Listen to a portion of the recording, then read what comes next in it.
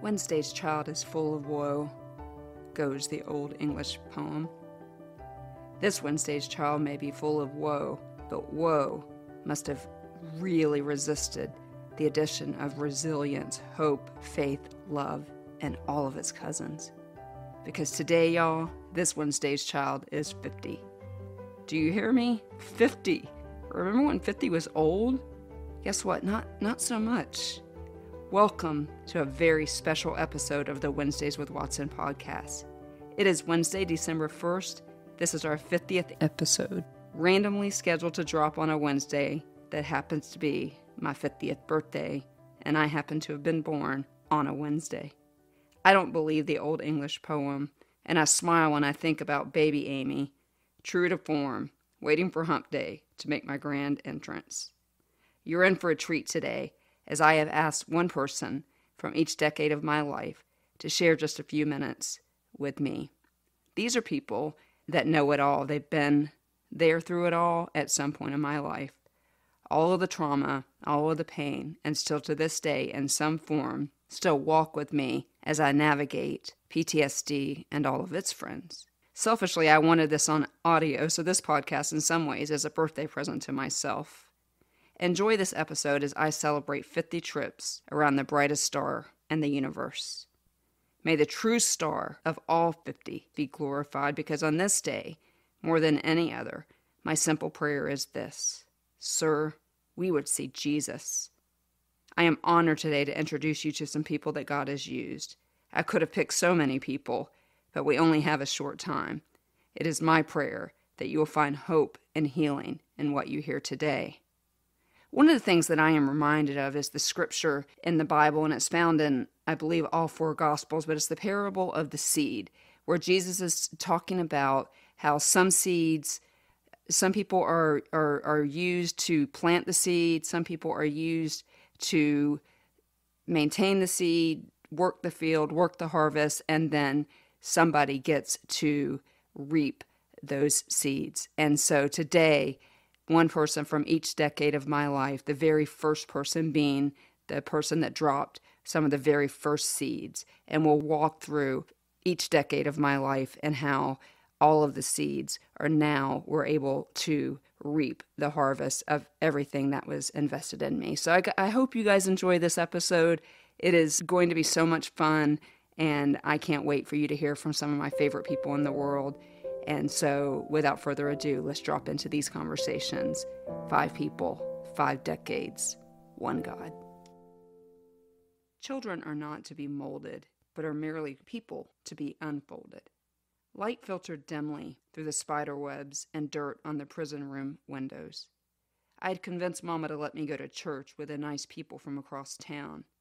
I'd bounce out of bed, test the door to ensure that Mama unlocked it, race to get ready, and then shuffle down the stairs to wait for that old yellow school bus. Rick drove the bus, and his wife Sharon attempted to keep a bunch of kids from downtown Jacksonville, the ghetto as some would call it, who had been bribed by Candy to go to church. She was just trying to keep us in order. Their young daughter sat securely in a car seat next to her dad as he drove. Week after week, when the bus pulled back in front of our house, I swallowed hard, stood a little straighter, and prepared to go back to the battlefield we called home. Rick and Sharon must have known something, because they began to do something after Sunday morning church that even today gives me life when I think about it. The Bible says that many are responsible for the harvest. As I mentioned, some plant, some sow, some reap. Rick and Sharon were called to plant, and plant they did. To represent my first decade, today, Sharon is here to answer some of my questions, as well as any birthday sentiments that she may have for me. Let's drop into this conversation with my friend, Sharon Reynolds. Well, guys, I hope that you enjoyed that story with Sharon. Sharon is married and has been for a lot of years, I think 41 years, and they were the first people to plant the seed in the Amy Watson story. So it is my pleasure to introduce today to the podcast, Sharon. Sharon, thank you so much for coming on to the Wednesdays with Watson podcast. I've been so excited about this conversation. You're welcome. I'm a little nervous, but I'll make it. You're a little nervous, but you'll make it. I told you we got an edit button, so no worries. Well, this is a celebration of my 50th birthday, and I simply would not. Woohoo! I would not be celebrating a half-century mark. You know, Sharon, when I made it to 40, I was shocked. I did not have a problem with turning 40. I am struggling a little bit with turning 50 because I remember when 50 sounded old. But I would not be here today without you and your husband, Rick. And even as I prayed just a few minutes ago by proxy, little Monique, who couldn't even speak, but was the first to coin the term Mamie for me, which my own nieces and nephews call me this to this day. And so I'm so grateful just to spend a few minutes with you. And so I'm going to just jump right in. I know that I am asking you to reach way back into the annals of your memory when I ask you to do this. But what is one of your earliest memories of little Amy? Because you are in the first decade of my life. And so I was 10 years old when I first came to know you and Rick. And so talk to us a little bit about your first memories of little Amy. I've been interested in these answers so far. I'll be interested in yours. Wow, that was a while back. I think the first memory of you was you were little. Of course, you were little. Blonde-headed girl, so blonde your hair was almost white. But you were one of the very few kids that as the church bus pulled up, you didn't wait for us to blow the horn. You were out of that front door like you'd been shot out of a cannon. Some Sundays I was afraid you were going to smack into the church bus door before we got it open. Like, here comes Amy, look out. That's so, some things never change, right? Right. And my only thought process on that was either, wow, she really likes coming to church with us. And I always tucked this way in the back of my mind, but I was afraid to bring it to the forefront because I wasn't equipped to deal with it, is there something going on that makes her want to leave? Yeah. And get out of the house. I have since, through the years, honed my body reading abilities, a gift from my grandmother and from God, mostly, that I can now tell if there's something wrong if you're not being truthful. But back then it wasn't honed as much. Yeah. And if it had been, I might have been terrified. Yeah, I imagine you were. When you hear what Gayle said, and the listeners will hear her after you, yeah, she was like, we knew something was wrong, but couldn't put her finger on it. Yeah, couldn't put a finger on it. And so it's because you were such a good actress at such a young age. We didn't realize you were already used to hiding things. Interesting. And yeah, I was so young, only 10 years old. That is really, really interesting. Well, let me ask you this. So, because it's a really beautiful segue into what I wanted to ask you too, is what was going through your mind? Because at some point you knew something was up. You didn't know what. And I know you well enough now to know, like you just kind of put it to the back of your mind and said, well, let us do what we can do. And the listeners heard what you and Rick did do.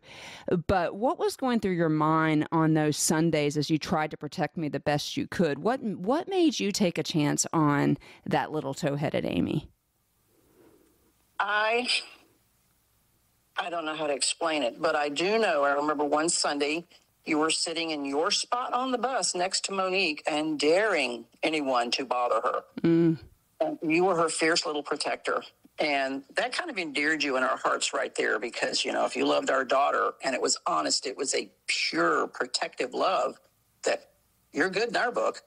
Yeah. But one Sunday we were talking about lunch, whatever you call it. And I mentioned, did you remember the ice cream? And your radar went boing. And you said, ice cream? I said, yeah, we usually have ice cream or we have a dessert, but usually it's ice cream because Mr. Rick works for an ice cream company. And you took this deep breath and went, oh, I'd love to have ice cream for dessert. I mean, in a way that only a 10-year-old can, that just rips your heart out.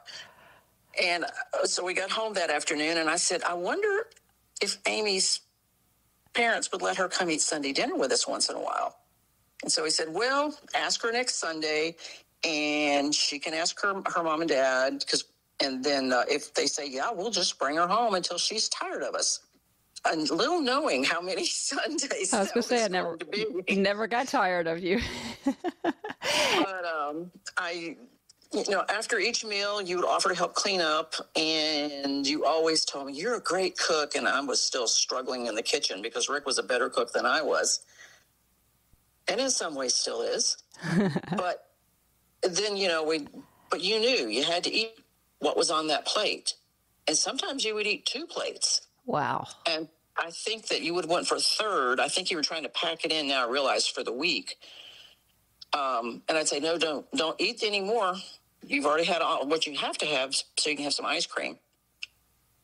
And, oh, man, you could pack away that ice cream. I remember him working for the ice cream company. I have such strong memories of the ice cream. Breyers, wasn't it? Yes, it was Breyers. Yeah, it was Breyers. I remember the ice cream, and I was packing it in. I didn't eat until, and maybe this was the first time I've ever told you this, but often, we were lucky to get 2 or 3 meals locked in that room that you had no idea that we were locked in. And so, yeah, when I came to your house, I ate because I had food. And it's so interesting that you say that about Monique because, that's still who I am today. I'm still fiercely protective of people, but I would just remember that little girl, and I hope that Monique will listen to this episode. I want to shout her out because she is part of the redemption story, because I just remember the hope, even as a 10-year-old, just looking at the innocence of that little baby in that car seat sitting next to me on that bus. And I remember thinking, I will never let what's happening to me happen to you. And so I actually remember forming that thought at 10 years old. So that answers my question. Like, you took a special interest in me, and it's interesting too that you say that I helped clean up before I was even taught. And so I just remember too, though, after we would have those meals, we would take these epic naps, these Sunday naps, ones that I wish I could take to this day. But what I want to tell you too is that was the only time I could sleep when I was safe, was that time between Sunday after we got done eating and we went back to church on Sunday night. At your house, at yours and Rick's house, was the place where I was safe when I could sleep. And I hope that Lynette and Garth Piper are listening to this too, because they came in later as my youth directors, and sometimes I would go to their house. But anytime I was at your house or somebody at Victory's house, my friends or Lynette and Garth, was the time that I probably slept the best on those Sundays. And I'm so grateful to you. As we are talking to podcast listeners out there, and this is a celebration of my birthday, and really I'm dancing with the ones that brung me. I would not be here had you guys not planted the seed of, hey, Amy, we love you, but Jesus loves you. And and Sharon, I have such beautiful memories of sword drills. I still can find just about every book in the Bible faster than just about anybody.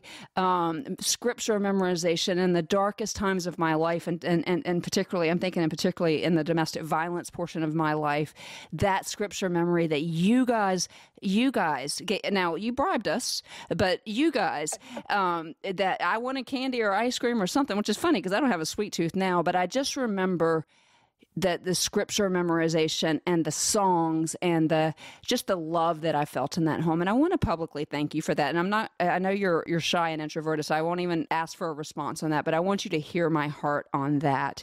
And so, but I do want you to encourage those other people out there that are in churches, in schools, in neighborhoods, when they see somebody, a kid like me, and you get that still small voice in the back of your brain. Because Gayle said the same thing. She said, I don't know what it was about you. Mom McGowan said the same thing. I don't know what it was about you, but we just bonded. Well, we know what it was about me. It wasn't about me at all. It was about a God who gave you guys a burden, who gave you guys a calling, and you actually listened to that calling. As I've mentioned in the podcast when I was on with Mom McGowan, which listeners will hear after you, is you were the epitome of the Isaiah 6:9, which, by the way, you taught me this scripture memorization, where God says to the prophet Isaiah, who will I send and who will go for me? And Isaiah said, then said I, here am I, send me. Well, I remember memorizing that scripture under your tutelage.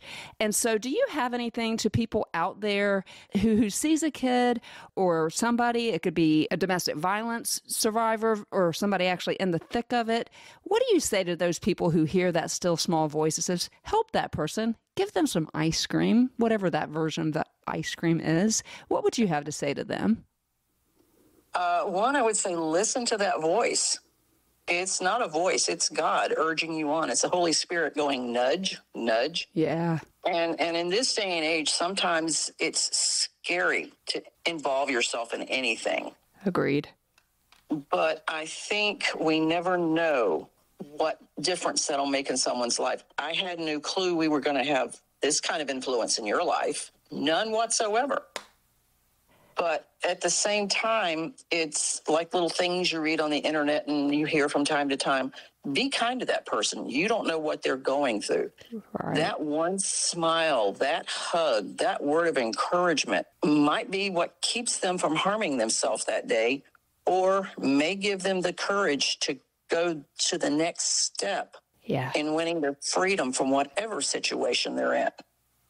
And we both know there's just so many situations in this world that can capture you and hold you. That's so true. And had you guys not done that, had you held all of those things close to your, you know what I'm saying? Like had you said, that's too messy, I don't want to be involved in that.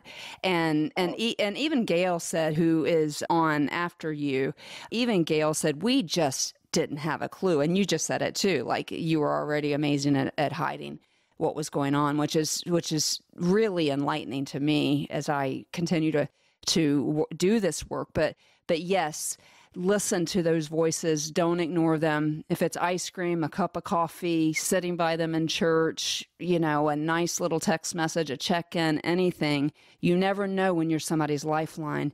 And you never know.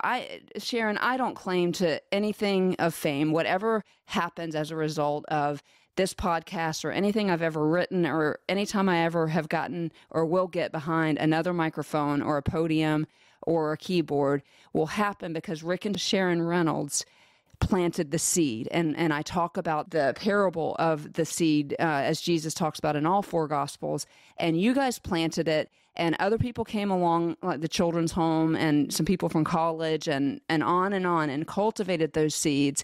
And to survivors out there, I want to say to you that I did have a role to play in this, is that I received that seed. And here we are, a lot of years later, 45 years later, 40 years later, on a podcast that will be broadcast around the world. And as my doctor always says, the things that I'm able to do, he said, you shouldn't be able to do that. I should be dead, really. And so I wanted to just thank you so much. And so as we close out, it is my birthday. This is the time, and I don't give my mic to people very often, but I wanted to give you the mic. Just I keep telling people this podcast episode might just be for me because it's going to be audio gold for me to have. But do you have anything you would like to share on my birthday episode? Because I am 50. That means you're 51. No, I'm just kidding. But I want you to know how much I love and appreciate you. Rick Reynolds, I want you to know how much I love and appreciate you. Monique, I want you to know I've loved you since you were 2 years old. And to Rochelle, I didn't get to know you as much, but what a fantastic family who has made kingdom impact. And we don't have time, but we could talk about your parents and just kingdom advancing people who loved that little tow-headed kid who ran to the bus so much so that she almost ran into the door, which is hilarious. That part does not surprise me about me.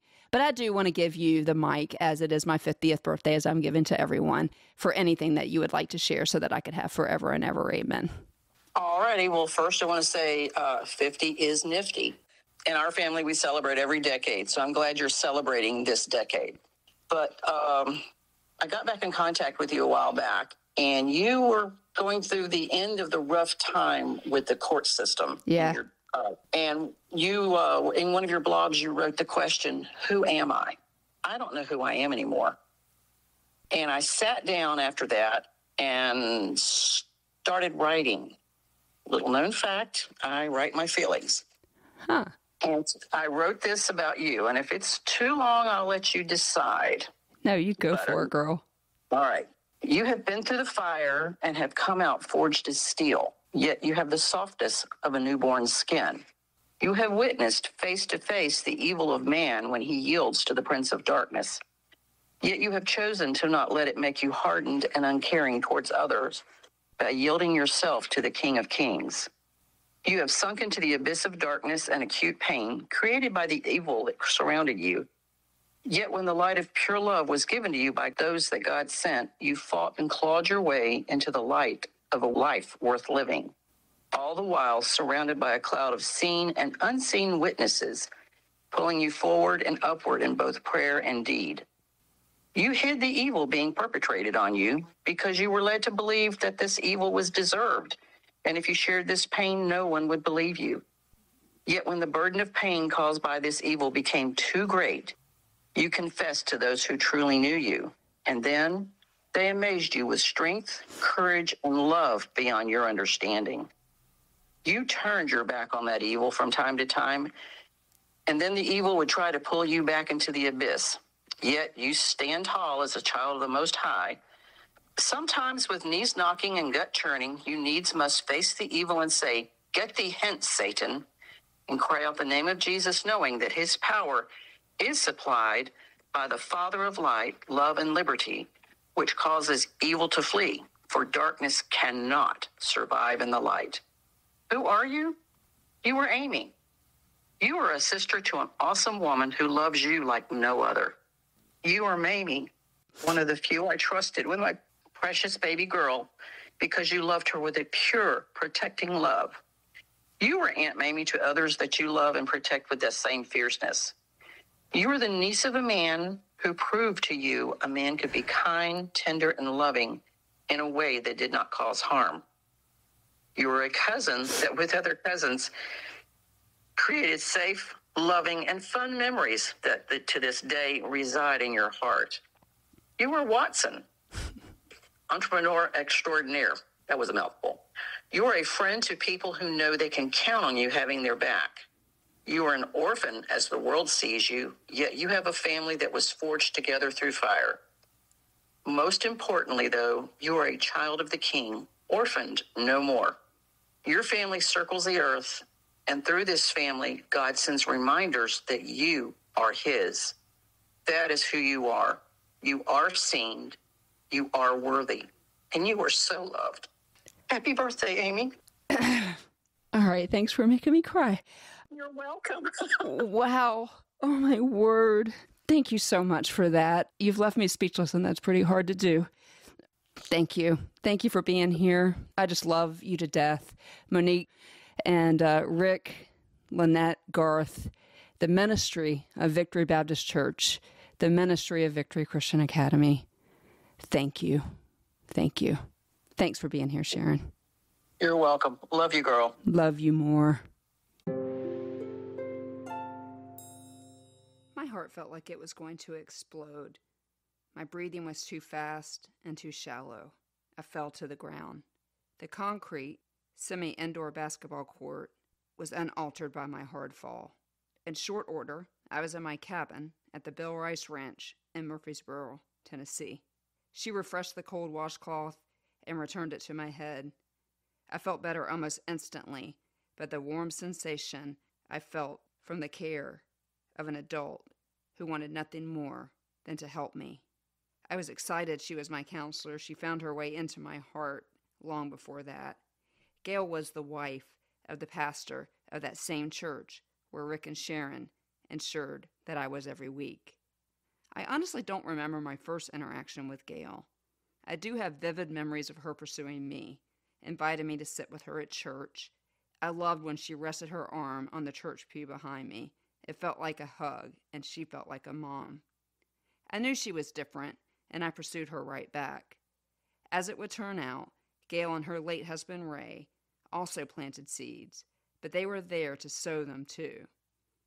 As oft mentioned on this podcast, Gayle was the person who was brave enough to call the authorities once there was enough evidence of abuse and neglect. Today I'm honored to have her here as we pick up where Sharon left off. Soon enough, they didn't have to pick me up for church, because for the first time in my life I had my own bed, 3 meals, and was not responsible for anything else besides myself and how I acted. Not my food, not my shelter. I wasn't responsible for any adults. I have Gayle to thank for that. And today I'm so honored that she would come onto the podcast and share a little bit with you of what she remembers of teenage Amy and how her family really is the reason why I am able to turn 50 today. I love Gayle so much. I have not seen her in decades. And so I am so grateful that she agreed to come onto the podcast today to tell a little bit of her memory of those times and to wish me any happy birthday sentiments. So let's drop into this conversation with Gayle. Well, guys, I hope that you enjoyed that conversation with my friend Sharon Reynolds, who was one of the very first to plant a seed, and is the reason why I can be behind a microphone and tell you about the star of the story, who is Jesus. Next up, y'all, I have been looking forward to this conversation more than I can really put into words, and I am so grateful. The people who have listened to the Wednesdays with Watson podcast have heard me mention this family many, many times, because they took the seed that Rick and Sharon planted, and they planted some more seeds and cultivated the ones that were already planted. And so this is Gayle Dunning, who I would not Dunning anymore, but I knew her as Dunning. And she and her late husband, Ray, were my pastor and his wife and their family, and who took me in for about 18 months. And so if you've listened to the podcast, you know that story. If not, head back to season 1. But Gayle, I would love to welcome you to the podcast today. I can't pronounce your new last name, so that we do that justice, tell us your new last name. Vandenberghe. Vandenberghe. That's not that difficult. So yes, we lost your late husband, Ray, a couple years ago. His birthday's coming up. I always remember his birthday because it was exactly 1 week from mine. And so I know that he is watching down from heaven, so proud of you and of me. Frankly, I know that he would be proud of me. And so we're just going to jump right into this. So I just have a couple questions for you. It's my birthday. You said at the beginning of when we started, it's your show. And so it is kind of my show. So I keep telling people, I hope everybody else enjoys this episode because this is really for me. And so it is my 50th birthday when you are listening to this episode. And I got to tell you. Oh my word. Right? When I made it to 40, I thought, hallelujah, thank you, Jesus. I never thought I'd make it to 40.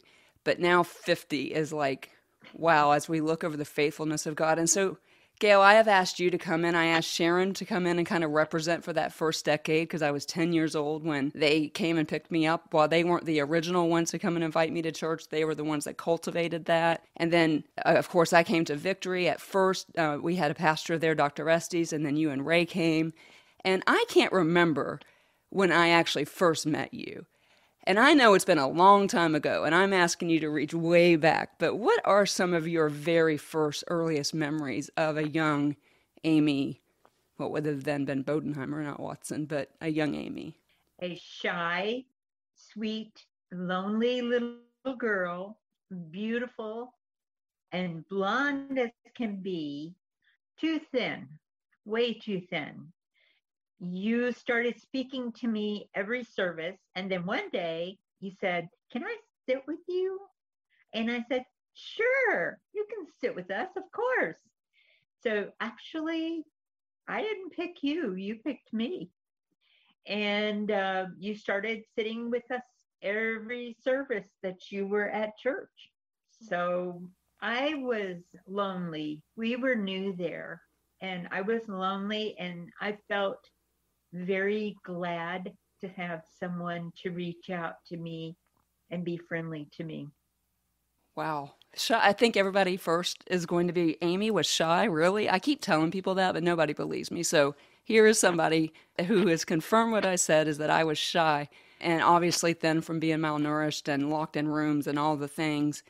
I do remember, and you'll get a gift from me on this episode because I told a story at the beginning that you'll hear when the episode drops. But one of the things I said in that story was how much it meant to me when I would sit with you guys at church and you would put your arm on the pew behind me, and you knew how far you could go and how far you couldn't. And so sometimes you would cup your arm a little bit around my shoulder, and I remember my body almost physically reacting to that, and then you would move your hand back a little bit, but it still felt so much like a hug to me. And I just remember gravitating towards you because you cared about hugs, me. Eventually, not at first. Right. And I'm still not a huge hugger, but I'd love to have one from you right now, I'm not going to lie. February. That's right. This February, you coming to Florida. Yeah. So one of the things that I wanted to ask you, and I didn't realize that. I know that being, I'm one of my best friends as a pastor's wife. I tend to kind of gravitate to pastors' families for some reason. I have a couple friends that are pastors' wives, and I tend to gravitate to them. I'm not sure why. So it doesn't surprise me that I came to you. And it's interesting because I was about 10 or 11 when you and Ray came to Victory. And so some significant trauma had happened up until that point. And so I was looking for somebody to love. And I just remember feeling very loved by you from a maternal standpoint. But you guys were new there. You had 3 kids of your own competing for your attention. And you just said, I chose you. And fair enough at the beginning. But at some point, you chose to continue to invest in me. And the story that I told that you'll hear when the episode drops was at the Bill Rice Ranch, a very vivid memory I have at the Bill Rice Ranch. You were my camp counselor there. But so Oh, even, yeah. yeah, it was such a precious memory. I felt so loved and safe and fed. But you still decided. So even though young tow-headed Amy came to you and pursued you, and what a blessing that is to my heart to hear that, you were feeling lonely. And so this gave you something that's so cool, and it really is a testament to we are who we are. It's something I would do today, is come up to people and talk to them. But you still chose to invest in me, and lots of people listen to this podcast are in ministry, and they don't know what to do with situations like mine, hurting children. But what made you keep choosing me? Well, my mom and dad taught us from very young that everybody needed to be loved and everybody needed to be drawn into not only the love of Christ, but the love of people, godly people loving godly people, or even godly people loving ungodly people. And that's why I chose to continue loving you. Do you want me to tell the story of how you actually came to live with us? Yeah, I do, because that would have been my next question. So one night I came to church and Okay. told you some things, and I really want to hear your version of this because I only remember Okay. very traumatically my version of it. So I know I came to church and told you some things, and for the sake of the podcast and to keep it PG, we're not going to say what I told you. But yes, I'd love to hear the story of how I came to live with you and Ray and David and Tim and Rachel. Okay. Okay. Here we go. One Sunday evening, you came in and you had a large paper grocery bag with you, and the top was folded closed. And you came in and you sat down and you put the paper bag under the pew. And by that time, sometimes you were sitting next to Rachel and sometimes you were sitting between us. And anyway, I leaned forward and I said, "What's in the bag, Amy?" And you said, "Everything I need." I said, "Okay, what do you mean, everything you need?" And you said, "Well, I'm not going back to that house, and I have everything that I need for the next couple of days." I said, "Well, where are you going? Are you going to go spend the night with somebody?" And you said, I don't know where I'm going to go, but I know I'm not going back home." I said, "What's going on?" And you said, "Bad things are happening to me there, and I'm just not going back to that house." And I was alarmed. I jumped up. I ran up to well, I didn't run, but I walked up to the platform and I said, "Ray, something's going on with Amy. And I don't know what it is, but I think I need to take her out of the service before it starts so that I can talk with her and find out what's going on." And he said, "Okay." He said, "But I want you to have somebody with you that knows her better than you do because you don't know her that well." And I said, "Okay, who do you suggest?" And he thought for a few minutes and then he said, "I think Mary Lou should be the one that would go with you and Amy." And so I went over and Mary Lou's daughter was there and she wanted to come too, but I felt like it needed to just be me, you, and Mary Lou. So Mary Lou and I and you, we went to a little room at the back. You know, at behind the pulpit area, there were some little rooms in that hall. And we went to that little room and we sat at a table. And I said, "What's going on?" And you wouldn't go into a lot of graphic detail. You just said there was a man that was living at your mom's house and he was doing things to you that you thought were wrong and that you did not want him to do to you. I felt like we needed to, that this was sexual abuse and that we needed to do something more drastic. And so I went back out, and the song service had already started, but I went ahead and got Ray to step down from the pulpit for a second while I said, "This sounds like sexual abuse to me." And he said, "Well, it sounds like we need to call CPS." And so he motioned to Gary and asked Gary to come and go with me. So Gary and Mary Lou and you and I, we called CPS and we let you do most of the talking. We sat there listening. And then when the CPS officer had a question for the adults, we would answer. Then after we spoke to them, they said, "We agree she should not be going back to that home because it could become drastic." And in my mind, I'm thinking, it's drastic enough already. In any case, the CPS officer said, "Do not take her home with you tonight, Mrs. Dunning. She needs to go someplace where her mom does not know where she's at or anything. She needs to go to someone else." And so Mary Lou said that she could take you home with her for the night or for the next 2 nights, however long needed. So that night, you went home with Mary Lou, and the next day, you even came to school the next day. And after school, well, not, I think probably in the afternoon, CPS called and asked if we could come and bring you to an office in downtown Jacksonville, and we said yes. And so we took you out of school. We told the other children to just go to their dad's office and wait till we got back. We went to downtown Jacksonville to the CPS office and met with a CPS official, a couple of representatives, and a couple of legal aides. And they talked with you, and they asked if you could come and stay with us. And Ray and I both said yes. And we were living in that little house. I don't know if you remember. On Bassett Road, yeah.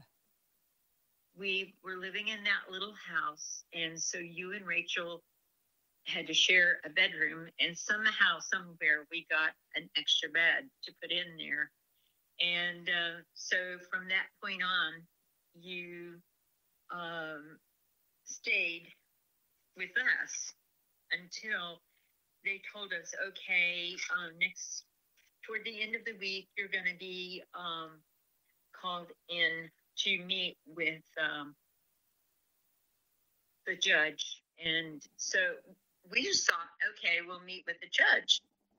Come to find out, it wasn't that at all. It was an actual court. And the court had called your mother and asked your mother to come to court that day. And so we had planned a 3-day family getaway. And so we packed up all our stuff and the kids, and we packed up you. You had all of your belongings that you could, that you had with you. And so we didn't know what was going to happen. So we were prepared for the worst. in any case, we went to Jacksonville court, and the kids and I stayed outside and waited at the car. And you and Ray went inside into the meeting and met with the judge. And it wasn't just the judge, it was court. And they went in, and you sat up with the legal advisor, and the judge asked you a few questions and you answered. And then he asked Ray to stand, and Ray stood. And he didn't even call Ray by the right name. He called him a totally different name, but he meant Ray. So Ray stood, and the judge said, you are the pastor of this church? And Ray said, yes. And he said, and you've known this child for a while? And Ray said, yes. And he said, and I've known about her circumstances for a while too. He didn't mean the sexual abuse, but he meant that you were from a very poor family. And so the judge said, well, in this case, I remand this child, Amy Bodenheimer, to the care of you and your wife. And that was that. Wow. And I remember that was after that court date had to have been after, like, remember she agreed to take me back, or to get rid of the man, and you guys took me back to the house, and then there was a note on the door where she said, gone to get married, Mom. And so I remember that court hearing after that, and I remember the judge signing away my mom's parental rights. But that story is so precious that you told to me, because I don't remember most of that. It was so traumatic, and so I lived with you guys for 18 months, and during those 18 months, that was the first time I had my own bed. That was the first birthday. I remember the birthday that I spent with you guys. You guys bought me this pink bike, and that bike was like the thing, right? It was everything to me. I remember you and I taking walks around the neighborhood, because we moved from that smaller house to a bigger house out kind of a little bit separated. It had a pool, and I remember Ray getting donuts every Wednesday night after church and every Thursday. I remember the first time I ever ate wheat germ was because you made me. And so I settled in nicely, and my counselor often says those things shouldn't be able to happen, but I felt very loved. But certainly, and I've mentioned it many times on this podcast, when a child has that much trauma, there is some attention-seeking behavior, and I had a bunch of it, and I needed some help. And so there came a time when you guys made the very difficult decision to place me in Faith Children's Home in Tampa, Florida, for which I will always be incredibly grateful, because Jacksonville, in and of itself, even to this day, Gayle, holds nothing, really nothing, very, very few good memories for me. And so to get me out of Jacksonville was so smart. And to get me into the children's home was also so wise, because they were equipped as they could be to handle stories like mine. But I've always wondered what that felt like for you. What was that decision like for you? Before we go there, can I tell you a little more? Sure. Yes, go ahead. Do you remember the day that you, my mother, and I went to your former home to get whatever belongings that you wanted? I do, and I remember it all being gone.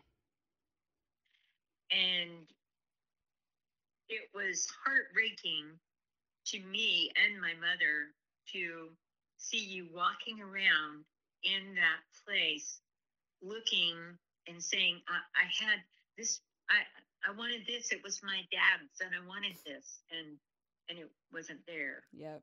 And I remember how heartbroken you were about that. And it just broke my heart, and it made us want to try to give you everything that had been taken away. As far as the decision, the court had said that it was required for you to see a child psychologist for several sessions, and so we did our best to find a Christian psychologist, because we did not believe it would be in your best interest to have a secular one because they would not understand what our faith was. In any case, you saw a wonderful man who I feel like helped you. I agree. I remember him. I'm trying to remember his name. Dr. Lay something begun with an L. Yeah, I remember that much also. Yeah. In any case, after so many months, so many sessions, he asked to see Ray and I alone. And so we went in to see him, and he said, I love Amy. My heart breaks for her circumstances, but I've done all that I can do. And he said, I need to tell you and Ray that you are not equipped to help her. You are not equipped to deal with what she has gone through, and she needs more structure and more help than what you can give her, considering you're a pastor and you both are working. He said, this is not going to work. She needs every day, all day, focused attention. So we didn't know what to do. We prayed. I cried. He probably cried with me, but I would sit on the end of the bed and just sob because I felt like a failure. And it was so difficult for me to accept the fact that I had done all that I could do, but it wasn't enough. So we started looking. We started asking questions. We talked to other foster parents. We just searched out every avenue that we could. And finally, Dr. Estes said, I think Amy needs to go to the children's home that we support. They are prepared to help someone in her situation. They have several that have gone through this. They have focused attention, and they have people that are trained, and she will get that all day one-on-one attention that she desperately needs. So after many tears and much searching and prayer, we reached out to the children's home, and at first they weren't sure they had room. And so we prayed and waited and prayed and waited. And then one night, they called and said, we have a space. Can she come this next week? And I was like, oh my, that's too fast. I'm not prepared. I don't know that she's prepared. I don't know if this is the best thing, but we decided that for your welfare, for your maturing spiritually as well as physically and mentally and emotionally, we needed to do it. So we went ahead and we got you ready, and Ray took you down. I had to stay home with the kids, but Ray took you down to the home, and the whole time he was gone, I was just a basket of tears. But anyway, wow, you were gone. I was gone, but I wasn't. We got to bring you home once a month, or if we couldn't bring you home, we got to go down and visit you once a month. Yeah, and I have to tell you that some of the life lessons that I learned in those early years were on those trips when it was just you and me rushing back from church to Tampa. And looking at it, Gayle, from a 50-year-old standpoint, and you weren't even 40 at this point. I think that we need to highlight that, right? You weren't even 40 at this point. And so looking at that decision from my lens now as an adult who has had not official foster children in my home, but has had people that have lived in my home for a short while, and just being, and my own stepson who I sent actually to the children's home, who unfortunately died of a drug overdose a little over 2 years ago. And so now I know how it felt like for you. And I just want to thank you for making that decision, because it was a very unselfish decision, right? I know that I loved Ray with all of my heart, and he was the first man that I could say that about, because so many had hurt me before that. But you and I had this unbelievable special bond, and we still do, even though we attempted to do this on Zoom earlier. We hadn't seen each other for over 35 years. And so this is just my chance to say thank you for making that unselfish decision. And we bring up your mom for a second, and let me just tell the world what a treasure Martha Googe was. I remember her at the time. I think they lived up in Chattanooga or somewhere like that, and I would get packages in the mail to your house with my name, and Rachel and Tim and David didn't get it, but I got it. And she had gone shopping for me and bought me clothes. I can still remember what those clothes look like. And so you need to know that that legacy that your mom and dad built in you as missionaries in Anguilla, and you have brothers from that island and nieces and nephews. And so it had always been in your heart to help kids like me. But I am so incredibly grateful. And so as we close out here, this is a humdinger of a question, but as I mentioned at the beginning of the podcast, this is going to be for me more than anybody else. And so it is my 50th birthday. You were one of 5 that I chose to be on the podcast for my birthday. And so I would just like to give you a couple minutes to say anything that you would like to say as it pertains to me, and, wish me a happy birthday. Well, Amy, I totally agree with you. You had some really serious medical issues, and there were times after we let you go to the children's home, I worried that you were going to get what you needed, if you were going to get the medical help you needed. I should have trusted them, but I didn't, because in my heart, I'm a mother. Mm-hmm. But I'm grateful that you are making your 50th birthday. Yes. And I want to say happy birthday. May it be blessed, and may it be special, and may it be exciting. And may God bless you so strong and so much. You have a story that can impact and help so many. And I am so grateful that you are using that story, not for the negative. You focus on the positive.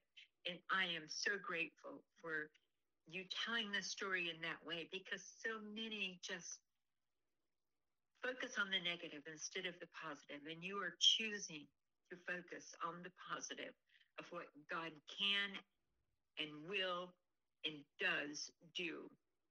We can see it in you. I have to admit, I didn't agree with every decision you made, but you know what? I had given you to the Lord when I first got you. And so I had to trust him that he was going to continue to work.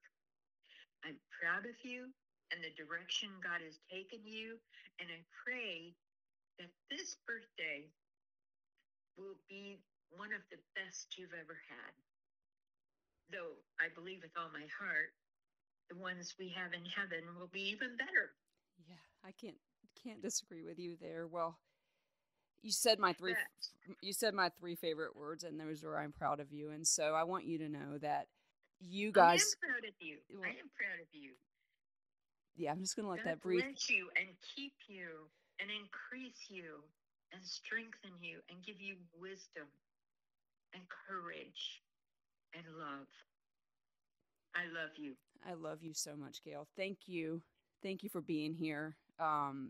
Thank you for your investment in my life. You need to know that, as I mentioned in the beginning of the podcast, this part you didn't hear, but the scripture that is in all 4 Gospels, where Jesus tells the parable of the sower. Some people plant, some people cultivate, and some people are able to reap. Well, I want you to know that the Wednesdays with Watson podcast, every word I've ever written, every time I've gotten behind a microphone at a church or somewhere, would not be possible without the investment of you and Ray and the ministry of Victory Baptist Church in Jacksonville, Florida, and Victory Christian Academy in Jacksonville, Florida. And I could name 50 people from that church and that school who are the reason why I am still here today. So thank you for being here with us today. I love you, and I can't wait to see you in February.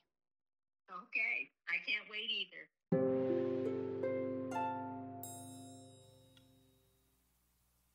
I've always loved mountain air. There's something about it that promotes clear thoughts. The air is grounding and the weather in the spring perfect. It was on one of those days I found myself sitting on the top step of a massive outdoor staircase in Front Royal, Virginia at a church. I had sunglasses on so that she couldn't see my tears. But she merely listened, as for the first time ever I articulated some of the horrors of the first 15 years of my life. Mama Gowan created space in my heart the very first day I became a resident of Faith Children's Home in Tampa, Florida. And I've told that story on this podcast before about how she was one of the first people who ever told me that they loved me. And that's a really cool story. So hopefully you can catch that somewhere on another podcast. But she and Dad McGowan had founded the Children's Home before I was even born. At that point, they were no longer part of the day-to-day operations at the Children's Home, but they still traveled with us and we visited supporting churches. It was those times that she would lend an ear, give me sound advice, write me pink notes whose words reflected sowing of the seeds planted by Rick and Sharon, continued cultivation by Gayle and Ray. Mama Gowan also planted more seeds of truth that were on time. They would have fallen on lethal soil before this time in my life. I've always had a special bond with Mama Gowan. Today, she and Dad McGowan are living their lives still in the Tampa Bay area, and I hope that they are embellishing in the fruit of the harvest of their work. This podcast is one of those fruits. Today, in a rare interview appearance, is Mama Gowan, and I get to spend just a few minutes with her, and you guys get to hear what I got to hear and the wisdom that I got to sit under for 8 years while I was at the Children's Home. So let's drop into this conversation with Mama Gowan. Okay, guys, I hope that you are enjoying these conversations and a little walk down memory lane as Sharon and Rick Reynolds planted that seed, took me to church, and had Sunday afternoon dinners with me and really just served a role in my life before Gayle and Ray Dunning picked up that stick and that baton and kept me in their home for 18 months. And now I am so honored to bring to the microphone and a rare interview appearance. I'm not sure that she would do this for many people, but she has agreed to do it for me here on my 50th birthday. One of the people that is absolutely responsible for my being alive. You heard me tell just one of many stories that I could have told in the introduction about how Mama Gowan has just stood in gaps for me since I was 14 years old. And so, Mom, I would just love to welcome you to the podcast. Thank you for doing this. Well, you're very welcome. I am incredibly grateful. I know the rarity of being able to grab you. And so we'll just jump right in. I know that it has been a long time, but I am very curious. This has been a really fun question for me to ask. What are some of your earliest memories of me? Well, it has been a long time, but it is a day, Amy, I will always have in my memory for when I walked into the kitchen and I looked over and there was a girl, 14 years old, over in a little corner by the refrigerator. And as I looked at her, I thought, she's saying in her heart, I'm here. And I looked over to your eyes, and I saw so much hurt, what you had been through, and no words can put what came out of your eyes, and what bond instantly I felt in my heart towards you. And I just prayed then before I even walked over to you. I prayed, oh, dear Jesus, give us the wisdom to show her Jesus' love, not only that, but people that love her, and let us be real to her. And so then I walked over to you, and I leaned over, and you looked at me funny, and I said, let me ask you a question. Has anyone told you today that they love you? And honestly, I don't remember your response. I think you just looked at me. I did. But I felt that for her. So as I look back, I just have so much thankfulness in my heart for what God has done in your life, and He gets all the glory. He does get all the glory, and you guys taught me that. You really did. And I remember that day, and it's been well documented on the podcast. And I just looked at you because I thought, I mean, you had such a Southern accent, as my listeners are hearing. But I started the podcast, and this is going to be my gift to you when the episode actually drops. But I told the story about when we were at a church in Front Royal, Virginia. I will never forget it. And there were a ton of stairs, and you and I sat at the top of the stairs as we waited to get ready for the service. And for the first time in my life, to anybody, I told you some of the things that had happened to me in great detail. Gayle was on the podcast earlier, and she said I never would tell them any details. And so I'm just wondering, as an adult, I can't even imagine some kid coming to me telling me everything that I told you. Do you remember your thoughts on that day and in that moment? Yes, I remember that day very clearly. We had to come early back to the church that day, which we didn't always do. But I guess some of the kids the people had to go to work or something, then they left them at the church. And you happened to be one that was there. And so we went up to like you said, the top step, and I looked at you, and we just, for a few minutes, just sort of exchange things and all. But then, by this time, you and I had formed a relationship. But I know there was so much hurt down in your heart. There was a past that you felt you could or would never share. As I listened to you, Amy, my heart was hurting for you. As we sat there on those steps, you slowly began to share those awful things that was in your past from the day we formed a special bond as I listened to you. And the feeling that I have was hurting for you, but God put a love in my heart instantly, and that was the bond for you. And as you deal with people, you're going to have that, but it doesn't come with everyone. But you will have experiences like that, and you were one. You were one of them. Well, thank you. And I knew that. God knew that I needed that. I had never been able to call anyone mom before. I will never forget, you wrote me pink notes after pink notes, and listeners that are listening in the children's home, everything was donated, and somebody had donated sheets and sheets of pink paper, and Mom would write me letters or little notes. And I still have all of those to this day, and there was a special bond. And I just want to thank you, Mom, on this podcast for listening to me that day, because I believe that that was the day that started so much healing because you listened to me. We were at that church because we traveled and sang, and you and Dad, and this is something that I've always wanted to know. So by the time I got to the children's home, I got there in 1987, so the children's home had just celebrated, at least the one in Tampa, like their 20th anniversary. But you and Dad, like Dad had a full career in the military, and you had two children, Linda and Cindy, who I love. Shout out to them. They will be listening to this. I love them. Both of them also are a reason why I am doing what I am doing today. But what spurred you guys to start a children's home in your 40s, basically? Well, let me back up just for a minute about those steps, then we'll continue. Mm-hmm. The Lord gave me the verse, He healeth the brokenhearted and bindeth up their wounds. And Amy, that is just what God did for you that day, slowly, one at a time. So true. So true. And He wasn't done, right? You guys walked through me. I mean, I have you in 1 decade, but you've been in 4 of them, including when I was going through the domestic violence. And you're right. Yes. That is such a precious verse, but it really was, my getting out of that and my healing is so rooted in the children's home and Dad McGowan and you and the pink notes and Dad saying, stay in church, stay on your knees, stay in the Word, of which I didn't do and made mistakes. But do you remember what the Lord just called you guys to help kids? Did something happen to spur that on?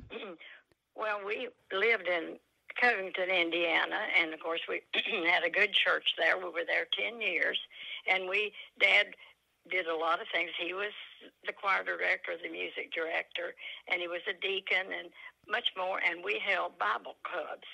And for the 5th and 6th graders, and then for some of the older children, we had them in the yard. they would come and we would just teach them God's word. And this is something you would never remember because that is ancient. We did flannel boards where you showed the children on the flannel board. I actually kind of do remember that, yeah. Yes, we did that. And then the word, as Dad says, you get all your answers from the word. Just different things, different verses were just coming to us. And the main verse was in John where it says, "So send I you." Mm. Well, I couldn't, and Dad couldn't get that verse out of our heads. And at that time, he was doing a missionary cantata with the choir there. And the name of the cantata was "So Send I You." Wow. So we really and truly took that as, okay, Lord, we're going to obey. We don't know what's out there. We don't know what you want us to do, but we're here, and we'll do whatever it is you want us to do or wherever you want to send us. And that's how it all began. Wow, I had actually never heard that part of the story. And so for those of you who don't know about the children's home, quickly, they started their first children's home in Melbourne, Florida Children's Home, and had 3 children's homes ultimately before Dad retired, completely by faith.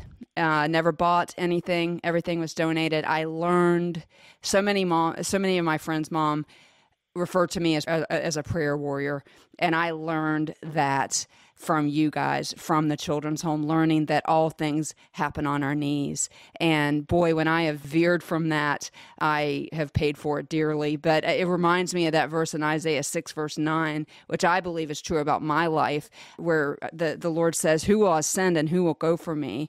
And then the prophet Isaiah says, "Then said I, here am I, send me."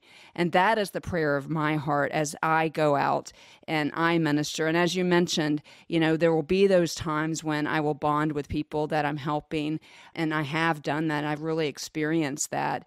But one of the reasons why I really wanted you here on my 50th birthday is because you are teaching me to carry your torch. I want to take it from you, and I want to carry the torch to help people and obey the call to go to the Amy's in the middle of a cabinet and a refrigerator and follow the prompting of the Lord. And so I guess that's kind of my question to you is for those out there listening who are like, I want to make that kind of difference in the lives of people. You obeyed that call. The obedience of that call for the Lord to send you is the reason why on December the 1st, 2021, on this day that this podcast is being broadcast, that I'm celebrating my 50th birthday because you answered that call, because Dad answered that call. But there are people out there wondering, how do I know? How do I know when I should help and when I shouldn't? Do you have any advice for people that want to invest in the lives of those around us like you did me? Yes, I do. First of all, you said it, you surrendered to your calling that you took from me. And I'm glad you said that, Amy. It encourages me, and that makes me even know more so how to pray for you. I know God is using you greatly and will continue, but there's days too, Amy, that you get weary and discouraged, but the person that you're dealing with, no matter who, just love that person. Love does so much for them, and they can tell, Amy. Yes. And you know this because you were on the other side, if it's real or not. Amen. We have a lot of people that go, well, I love you. But you can tell. So let that person give your heart to that heart of the one you're trying to reach, and they will know that you are real and not just someone there to talk to or try to get you better or whatever. And stay, as Dad says, stay in the Word. As you read His Word and glean from it, the person you're dealing with that day, God always gives a verse before you start to talk from your devotion that morning, or sometimes just that still, small voice in your ear. And that helped me more than anything. And these children, just like you know, are desperate for someone to care and to love them. And that's what you're there to do. That's through the problems and all, but you have to first bond that love and ask God to give that love from your heart to the person that you're helping. And sometimes, Amy, they don't respond. We know that. Yeah. Not everyone is a success story. But that doesn't change the fact you're still supposed to do what God has called you to do with that person. It's up to them to accept or to reject. But the encouraging part, I'll share a story with you. Well, not more than just one maybe, but we had this young man, and we just ministered, especially Dad, administered this boy. And when he left, we both just said, oh, what a loss, what a loss. So we hadn't heard from him in years. And then one of our reunions that we had, this man came up to me, and he said, you don't know who I am, do you? And I looked at him, and I said, well, I do and I don't, but the one that I was thinking would never be here today. And he said, well, it is me. Wow. And he told me his name. And I looked at him, and I said, oh, my goodness, prayer's been answered. I would never in 100 years believe that you took in anything that we taught you. He said, I didn't for years. It was there, but I didn't listen to it. I did my own thing alone. And then gradually some things happened in my life, and I look back at the children's home, and I look back at what you all, and not just as a staff and all, taught me. And he said, I said, I'm going to go and let them know, and I want to thank you. So, Amy, when you look at the most discouraging one that you're trying to help, don't give up. Just keep doing it, Even if that person rejects you, you may know later, they may contact you, but we don't know the others that remembered and obeyed God that we never know about. But that's okay. God knows, and that is what keeps you going. And I want to share something with you about what makes you keep you going. This is from my heart to your heart. I had discouraging days too at the home, and you were the one that helped me through discouraging days, because I looked at you and I saw real commitment and real love. I mean, not every day did it pop out on you, but basically, and as I said, we had a bond, and when I was discouraged, you were the encourager to me. You never knew that, but no, you I were. didn't. Wow. I didn't know that, but it was modeled for me well with you. No, I didn't know that. But, looking through the lens of an adult now, I'm really kind of speechless. I'm so grateful to have what you just said to me on audio, because it's just so precious to my heart. And you and Dad always used to say, and this was so ingrained in my mind, as when you talked about ministry, if one child makes it out of here and carries on the gospel and heals and does things, it will be all worth it. I hope, Mama, I don't hope, I know that I'm one of those ones, but to hear that I, as a child, encouraged you to keep going is the best birthday gift that you could possibly give me. And so I just want to thank you for being here today. Thank you for being here for my birthday celebration. I will always treasure this. I will always treasure my time at the children's home. And I think that what you've given to people that will listen to this podcast is just an encouraging word into my heart. I had no idea, Mom. You've walked with me through 4 of the 5 decades that I have been alive, and you have walked with me through some dark times, the domestic violence that we've talked about on here. And I know that must have been scary and discouraging and all the things for you, but you never gave up on me. You and Dad drove to Jacksonville when I had major surgeries, and you just never given up on me. And so it wasn't like I left a children's home when I graduated from college and you guys just said, hey, good luck with that. And so you never gave up on me. And in those darkest hours, I always remembered something that you said to me, and it was taught. And it talked about bitterness and resentment and anger. And you taught us, and you would point, and I'm pointing to my heart. What's in here comes out here, and I'm pointing to my face. And so it's because of you that I can get behind the microphones and keyboards and podiums at churches and stuff like that. It is because of Faith Children's Home and you and the call. But I am so grateful to be at least one of the ones that I hope made that ministry worth it for you guys. Well, let me say this too, Amy.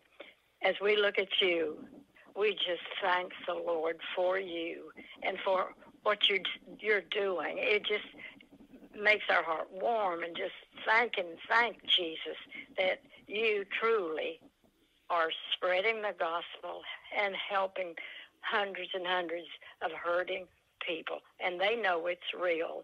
But I have to tell you this as you close. Dad said to tell you that you were his encourager every time he needed a sip of water. There it was, sitting on the pulpit. Oh my God, that means the world to me. Yeah, he called me his cupbearer, and Dad was Dad was one of the ones that I was not afraid of, and he had me get him those cups of water to put on the pulpit because he knew that he needed to find a way to connect with me. Well, Mom, I have taken the baton from you. You may rest. No, Tell Dad he may rest. Excuse me. Amy, you know what I do of a morning? I don't know if your church uses this song, but I'll just say the words because you know I can't sing. Every morning, in the morning, when I rise, give me Jesus. Give me Jesus. And you know what? All of it. You know what other song that I would sing if I could, but I can't, so I won't. But thank you, Lord, for your blessings on me. Yes, yes. You've given me a family, a fine family, is what we used to sing. Thank you, Lord, for your blessings on me. And Mom, thank you for being here. And like I said, you may rest. I have the baton, and I hope that people behind me will take the baton from me, but we will never stop standing up in a dark world. Even if I have to stand alone, I will never stop fighting for hurting people just like you didn't. I want you to rest, Mom. I want Dad to rest. We got it from here. And I got one last question for you, Mom McGowan. Has anybody told you today? Yes, they have, Dad McGowan, but I haven't heard it from you, but I just did. Well, and you know what joy that brings to my heart. Well, I love you, and we got it from here. I want you to rest in knowing that all of that work, all of the toiling, some of the seeds that you planted for some of the kids did land on deaf ears, but somebody cultivated that later. But this podcast is a cultivation of the seeds that you planted in my life at 15 years old. That's a long time ago. It's 30 years ago. 35 years ago. 35 years ago, you planted that seed. And so I just want to thank you so much. And as we end here, please tell Dad that I love him. And I want both of you to give me the baton. I will give it to others. We got it from here. Well, here it is, Amy. You have it. Well, I love you so much, Mom. Thank you for being here today. I love you so much and so proud of looking at you, and what a godly, wonderful lady of God that you are. Well, thank you, Mom. It doesn't happen without you. I love you so much. Thank you for being here. I love you, honey. I stood in the Dean of Women's office. I fully expected to walk out of that office dismissed from Clearwater Christian College. I was deep in the throes of grief and confusion. We had only flipped the calendar 2 times between that day in Mrs. Grubb's office and the day that my sister and I had to make the decision to take my mom off of life support. I was only 19 years old. I had no concept of how to grieve the loss of a mom who never was a mom. Mrs. Grubb's office was on the 3rd floor, overlooking the Gulf of Mexico. I barely heard her come into the office. She had a reputation for being tough, so I was fully prepared to be dismissed from college. Had that happen, I don't believe I'd be here today celebrating my 50th birthday. Of all the words spoken that day, I only remember this sentence that she said. If you attend counseling with one of our residence advisors once a week for the rest of the year, you may stay under strict probation. I'd like to fast forward 20 years, and Chris and I stood on a St. Augustine beach on a cold, windy day. She not only saved my college career, but she remained a steadfast friend, one of 20 people at my wedding, and on that day, standing on the beach, she slipped back into counselor mode. I had not told anyone about what was going on at home or the copious amounts of pain pills I was taking, but she knew something was up. She promised her prayers, and I knew I had them, along with her unconditional love. When I did leave that domestic violence marriage, I moved back to my college town, in large part because Chris was still there. When I landed a job teaching, she bought me an alarm clock. When I had a nervous breakdown and was hospitalized, she was there. When I had to go to court to get restraining orders, she was there. When I'm feeling unrest, I remember a verse that she taught me on walks in Philippi Park and lunches at Taco Bell, Isaiah 26:3. I will keep him in perfect peace, because his mind is stayed on thee. because he trusts in thee.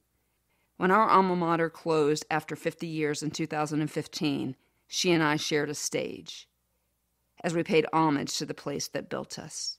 Today, over 30 years later, Chris, or some people call her Dr. Witt, not me, is still a 2 a.m. friend. I will always mention her name when I tell my story, and I am so grateful to have her here today.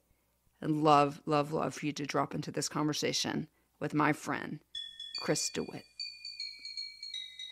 Well, guys, we have made it to the part of the podcast episode next to last. Everyone's been talking about that tow-headed kid. Well, that tow-headed kid grew up and graduated from high school and went to Clearwater Christian College.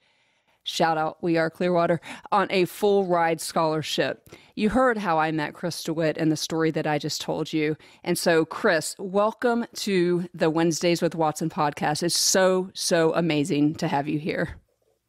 Thank you, Amy. It's a privilege to be with you today. So, I don't know, 50 used to seem really old, but as I prayed for us right before the podcast, I realized that you have been involved in 3 of the decades of my life. That does seem like, wow, that is crazy. I am so grateful. So I met you, as the listeners heard, when I was in college. And so I know it has been a long, long, long, long time, but I'm asking everyone this, and the answers have been so much fun. But what are some of your earliest memories or your interactions that you have of me? Oh, Amy, I picture you on the campus of Clearwater Christian College like it was yesterday. My memory is not of you as a college student, but as a child singing with all the beautiful children in your matching outfits from Faith Children's Home. You stood out. You were a shining star with your huge smile and your outgoing personality. And I can still picture you singing Little is Much when God is in it. Oh, my word. I forgot we sang at Clearwater. Year after year. And I spotted you. And then I do remember meeting you as you first began classes at Clearwater Christian College. You were one of the first kids from Faith Children's Home to get a full ride scholarship to attend Clearwater. When I first talked to you, you seemed so excited for the opportunity to attend college. Yet at the same time, you appeared a bit overwhelmed, frightened, and may I say a little apprehensive. But oh my, all of that quickly changed as you spread your wings, you expanded your community, and you enjoyed college life.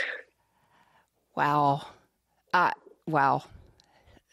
I loved my time at Clearwater Christian College, and as some of the listeners will know, and of course, and by the way, listeners, Chris, who I am talking to, is also a CCC alum, class of 1987. Correct. Wow. That's impressive, Watson. I have to say so myself. That's very impressive. But yeah, that's so funny. Little is much when God is in it. Labor not for wealth or fame. Oh, wow. I remember singing that. We digress. So I had forgotten that we sang there, but I, was standing in the front row with my hair jacked to Jesus and probably permed and blonde. Well, some of my most precious memories of you, so I'm going to flip the switch for a second, were walks at Philippi Park. I don't know how you did it on the Clearwater Christian College salary, but you took a bunch of us to Taco Bell all the time. I don't even like Taco Bell, but I loved it with you. Then I moved onto campus and was a proctor, and so we had proctor meetings in your apartment. But probably one of the most impactful memories I have of you early on is that you had created a grief share group, because that semester, for some reason, so many students had lost people. And to this day, some of my closest friends I met in that group, 2 of whom will be at my 50th birthday party, and that we've remained friends all this time.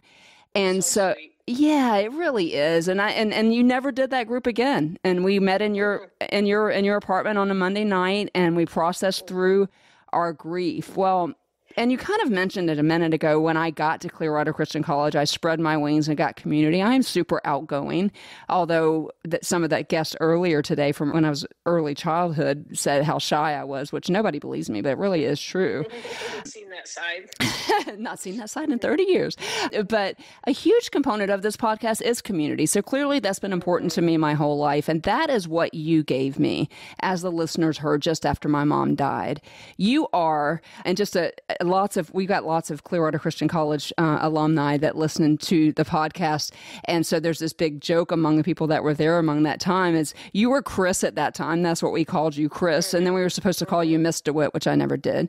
Hard. That was hard. And now, fast forward a whole bunch of years, you are Dr. Kristen DeWitt, a professor at Cedarville University. And so, but this question I'm asking as your friend, so I know it's going to be difficult not for you to answer me professionally, but what spurs you to help kids like me and building that community? Because you are still doing it today at Cedarville 30 years later. Why is that so important to you and to anybody who feels called to do it? Oh, it's such a privilege. The Lord has been so gracious to me just to allow me to cross paths with so many people in my lifetime. I've met people that really are on the same path I am on, a path toward Christ-likeness. For some people, this path has been filled with potholes and bumps and loss and loneliness, hurts and detours. Yet each person has a story. And I've always wanted to hear the stories behind each face. Because behind each face is a redemptive story that only God can write. And if God in his sovereignty allows me to be a small part of someone's story, I'm totally thrilled. I've never really met anyone with wealth or fame, but I have met precious people more important than rich and famous people. I've met people who are chosen, bought with a price, forgiven, redeemed, treasured, and eternally loved. I've met people for whom God is writing a beautiful, redemptive story. You're gonna make me cry for real, because and so listeners out there, what she just said is like, be a part of the story that God is telling. And so, yeah, I can imagine, Chris, over the 30 plus years that, because you essentially graduated from Clearwater Christian College and almost immediately got your, started transitioning into getting your master's degree from Liberty University. And as I mentioned, since then, you've earned a PhD and are now a professor at Cedarville University, as unfortunately our alma mater closed after 50 years in 2015. But I never thought of it that way, like how it must be like to be you to all the Amy Watsons out there, or as you first knew me, Amy Bodenheimers out there, that you've been able to speak into their lives, shine Jesus more than anything, because that's all you've ever done for me. You've always pointed me to him. You've never judged me. And so that, coupled with your decision to continue to pursue a PhD in psychology, why is mental health in general so important to you as a Christian and as just a human? Yeah, it's a good question. Emotional and mental health affects our lives in so many ways. It impacts our thoughts, our emotions, our behaviors, our relationships. And I think, unfortunately, mental health is often a topic that gets stigmatized, especially in Christian circles. And our mental health affects how we cope with everything else. And if individuals don't get the help they need, their life can quickly unravel, and they can find themselves in an uncontrollable downward spiral. So when people are brave enough to ask for help and seek treatment, they can learn to cope again, and before they know it, they can hope again. So we should value mental health and wellness as much as we value anything else. Louder for the people in the back, seriously. And so, guys, I have brought Chris on because she is one of my closest friends and has been involved in my life, as you heard in the story that I told you, since I was a sophomore in college. But this is a professional talking about the importance of mental health. And I loved, Chris, what you just said there. So for anybody that is brave enough to seek help, and I've gotten a bit of a passion for mental health because I see what can happen when we couple counseling and therapy, and for some of the higher acuity things, medication. But when those things are on the periphery, but it's a gospel-centered approach in the middle, then that bravery is met with such hope. And there are still things that I struggle with, as you know, but such hope. Thank you for saying that, both as my friend and from a professional level, because this is what you do. This is what you teach. You're teaching Christian college students to go out into the world and do what you just said. And so it makes my heart so happy to hear that long after we are both gone, hopefully the work that you did at Clearwater Christian College with not only me, but hundreds of other people. I've never seen anybody get so many friends on Facebook than when you got on Facebook because of your investment in the lives of people. But there's still people that will go it alone. And so for those out there considering going it alone, you watched me do this. I remember one time you came to St. Augustine. You got in your car and you came to St. Augustine. I remember it was cold because we were standing on the beach, and I was deep, deep, deep, deep in the throes of that domestic violence marriage, and I had not told a single soul.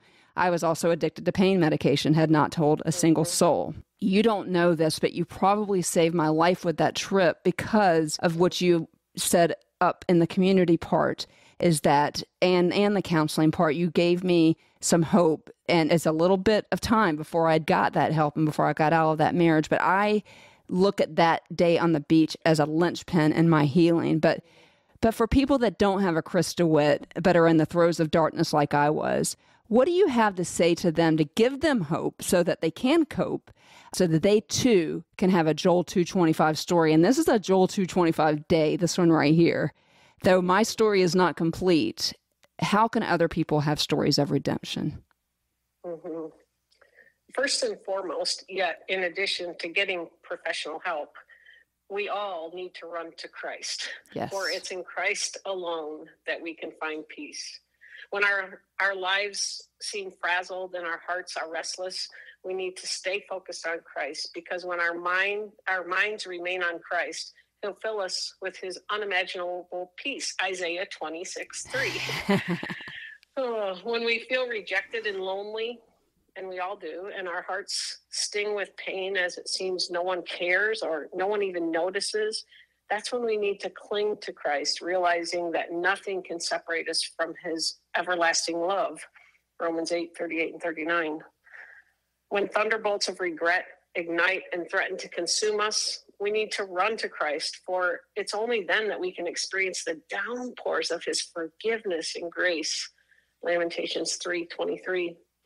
And when the burden of our hearts just are so heavy that it consumes our thoughts and depletes our energy, that's when we need to rest in Christ, knowing He will comfort and sustain us. Psalm 55:22. So bottom line is run to Christ.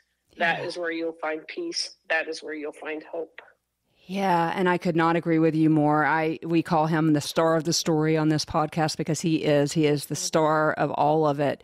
And so listeners out there, you don't have to go it alone. Find, the 3 C's on this podcast are church, community, counseling, and then highlighting the star of the story who Chris just beautifully outlined as Jesus. He is the answer. And even if you don't have a Chris DeWitt in your life who will stand on the beach with you, probably knowing what was going on, but was smart enough to not say anything about it at the time.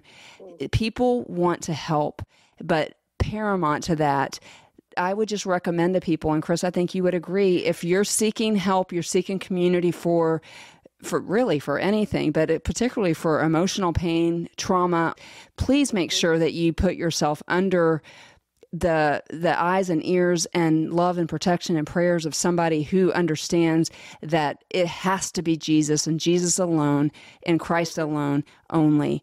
I know that I am so grateful to have the opportunity to be that in the lives of some people, because you don't get to be 50 without making some effect on somebody's life, but we get to choose what effect we get. And I've made some poor decisions, but Chris, you've been there with me through thick and thin.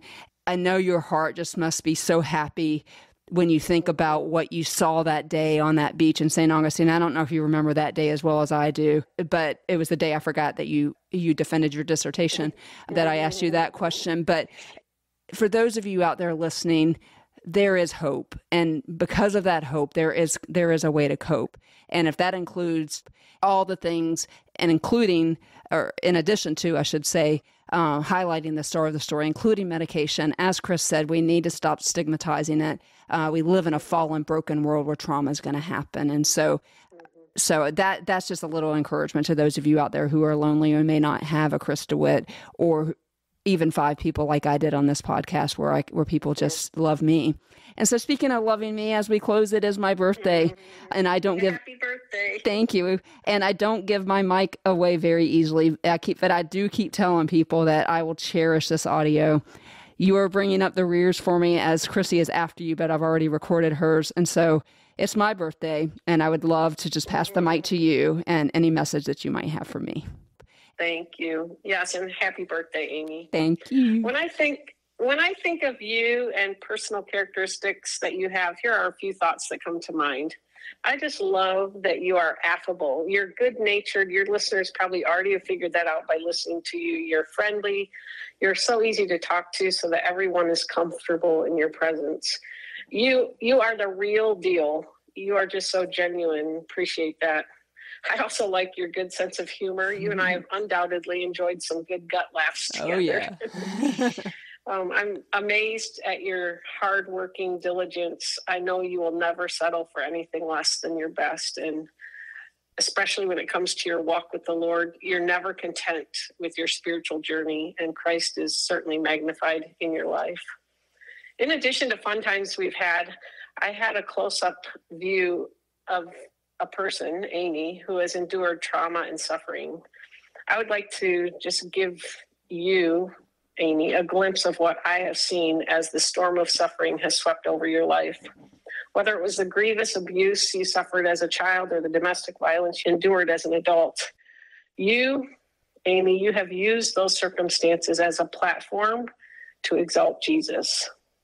Suffering has not only been an opportunity to privately place your dependence on the Lord, but suffering has also seemed to be the pressure that pushes the character of Christ to the forefront of your life, so others will clearly see Christ in you. I've had a very precious, special time when I can sit back and quietly watch you as your life has been put on display, as if you were in the front window at Macy's for all the passerbyers to see. And those passing by see a gleaming showcase in which to view the precious gems of God's character that are reflected in you, Amy. Just as a diamond seeks to sparkle more brilliantly when displayed in a black velvet case, so the radiant beauty of Christ-like character seems to shine in you more splendidly against the backdrop of suffering. Thank you, Amy, for being a shining example of God's faithfulness in the midst of the storms of life. So, Amy, there's nothing, no circumstance, no trouble, no testing that even can touch you until it has first gone past God and past Christ, right through to you, passing through the one who loves you most. And if it has come that far, it has come with great purpose. It surely has been a process, but I'm confident that you have now found the purpose for your pain. So thanks, Amy, for sharing your story behind the face, or shall I say, behind the microphone. Thank you for always making much of Christ through your life circumstances. God is faithful. We can trust him. Don't ever forget that. Little is much when God is in it.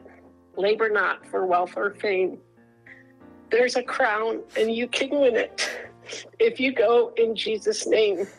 Happy birthday, my dear friend. I love you dearly. Oh my gosh. You guys are killing me today.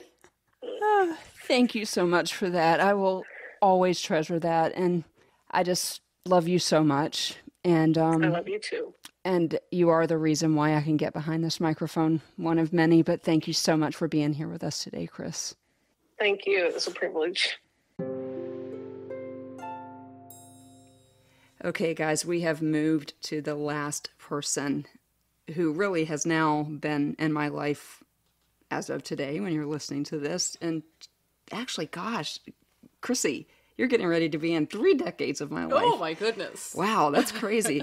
Obviously, everyone knew that for the last decade, I was going to pick Chrissy Lothridge. And there aren't words for me to say how grateful I am. So, Chrissy, thank you for coming on to this episode. I am not yet 50 as we're recording this, but on the day that it's recorded, it will be my 50th birthday.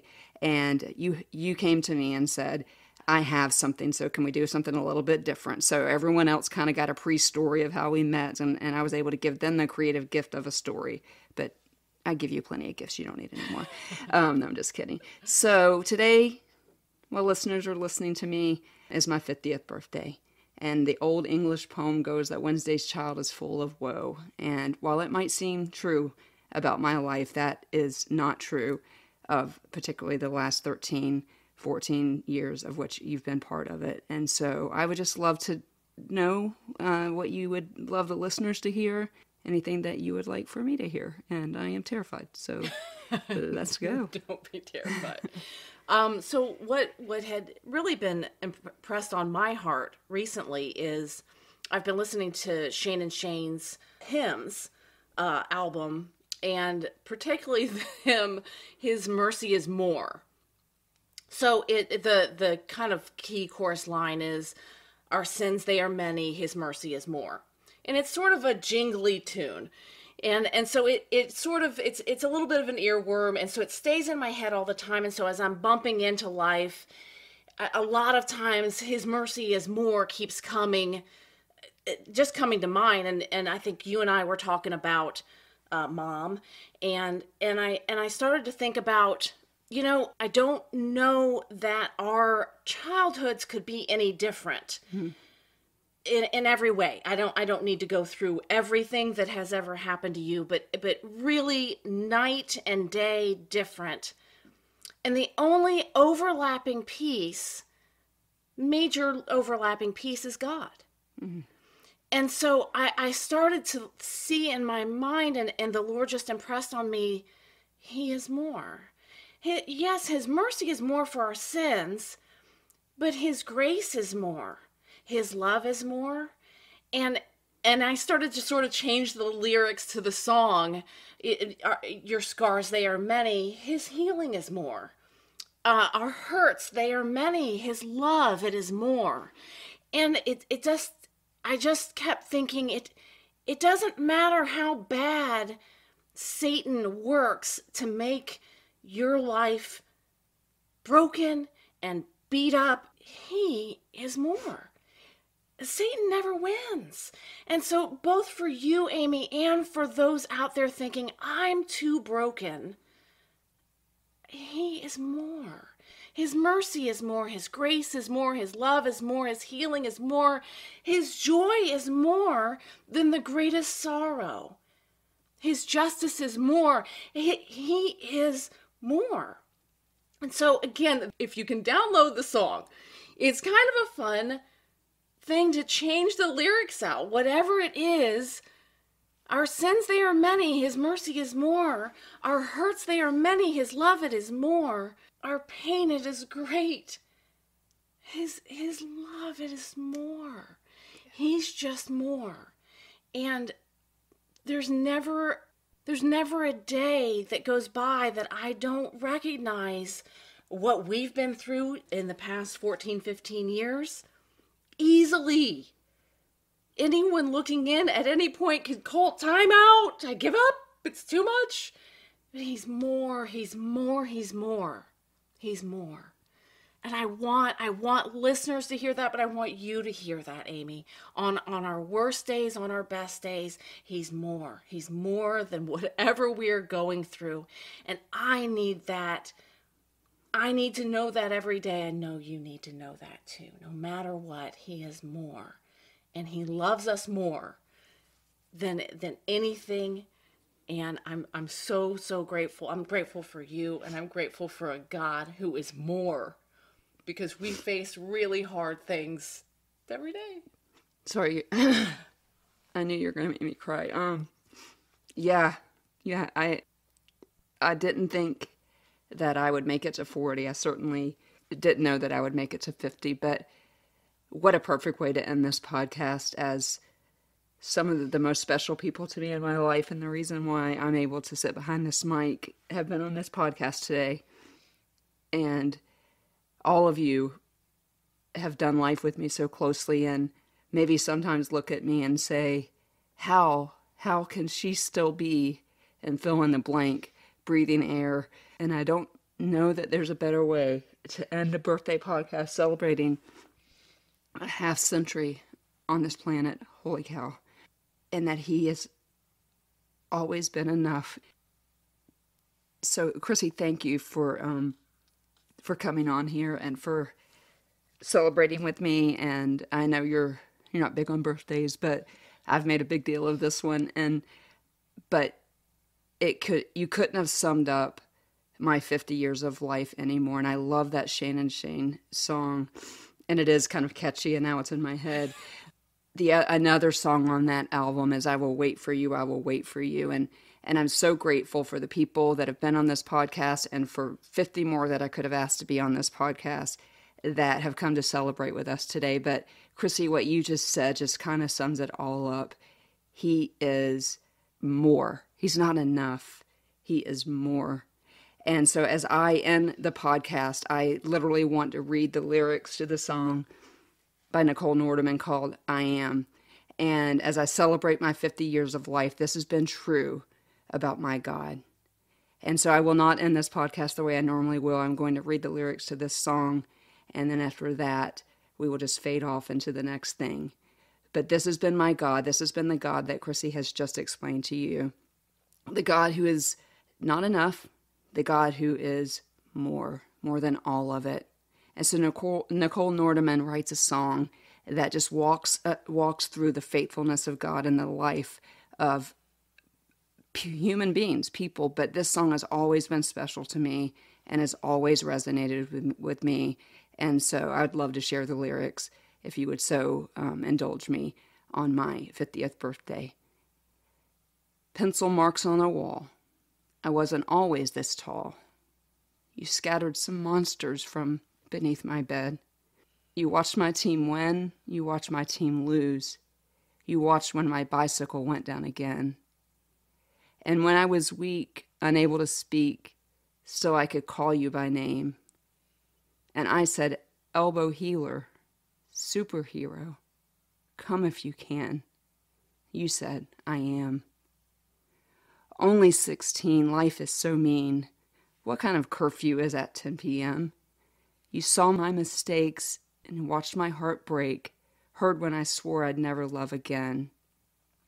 And when I was weak, unable to speak, so I could call you by name. And I said, heartache healer, secret keeper, be my best friend. And you said, I am. You saw me wear white, by pale candlelight as I said forever to what lies ahead. 2 kids in a dream with kids that can scream, too much it might seem when it's 2 a.m. And when I am weak, unable to speak, still I will call you by name. Shepherd, Savior, pasture maker, hold on to my hand. You said I am. The winds of change and circumstance blow in and all around us. So we find a foothold that's familiar, and bless the moments that we feel you nearer. When life had begun, I was woven and spun, and you let the angels dance around the throne. And who can say when, but they'll dance again, when I am free and finally headed home. I will be weak, unable to speak, still I will call you by name.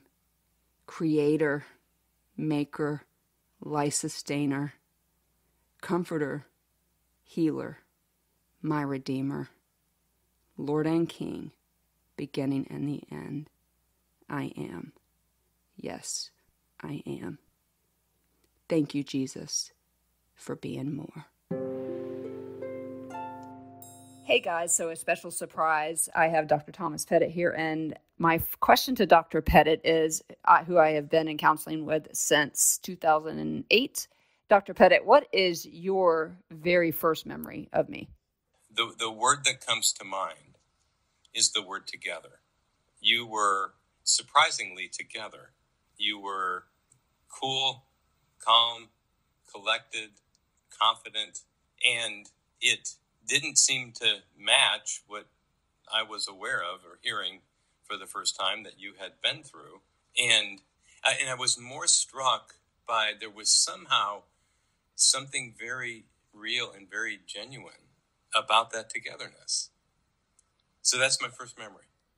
Interesting. I remember coming in and telling you everything like I was giving you directions to the bank. So, well, thank you for that. Yes.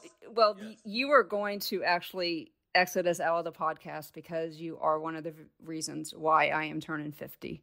And so I just wondered for my listeners out there, and it is my birthday. So I am just going to ask you, have any special birthday celebration words, encouragement, because it's not just for me, it's for everybody else too.